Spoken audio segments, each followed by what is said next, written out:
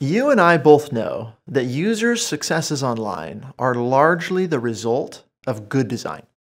When users are easily able to complete tasks on the web, they like to call a design intuitive or user-friendly, and they tend to feel pretty good about themselves when they've figured it out. And this makes sense because people love to take credit for their successes.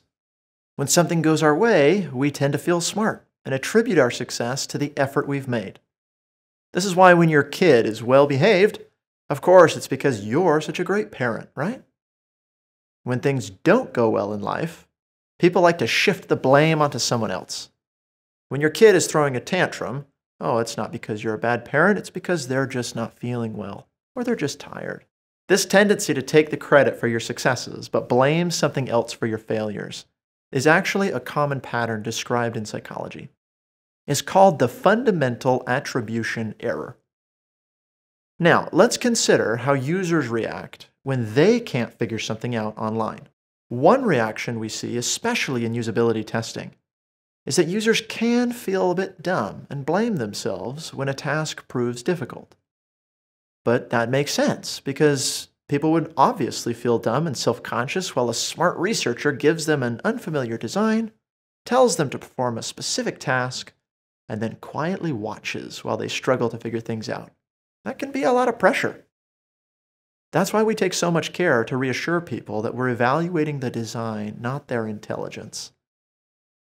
The other outcome that emerges when users are struggling might be more relatable to your personal experience. Picture someone sitting at home, struggling to order something online from some company. They're trying to navigate this dumb website and just get their order placed without it taking 20 minutes. As they become increasingly frustrated, they might start thinking, this website is just so confusing. You ever been there? If only this company could just make things more intuitive. People don't naturally want to take blame when they feel stupid or incompetent or when they're failing. They want to put it on something else. And that often ends to fall on the brand or the designer. Now, it might sound a bit conceited, but often that's just how we are. The point of this video is that this fundamental attribution error prevents the world from fully appreciating the work of good designers.